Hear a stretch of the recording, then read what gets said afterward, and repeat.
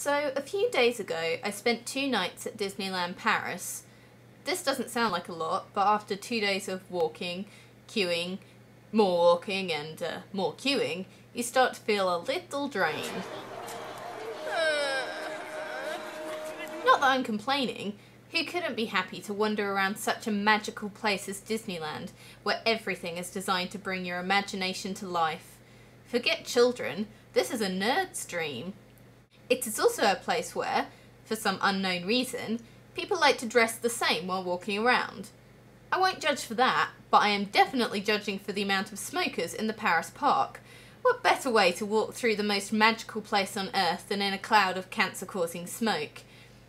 However, as I walk around the park, I stop noticing the magic and wonder of the themed restaurants, the film characters brought to life, and the theatrical music blasting out from seemingly nowhere.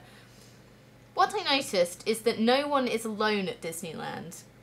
What I notice is mums and dads holding hands with their children, couples strolling through the park in love, friends having fun and laughs together. Disneyland is made out to be a place that brings magic to life, but from where I stand, Disneyland is a place where the people bring the magic with them. Disneyland is just the candle. The people, young and old, are what light it up and make it shine.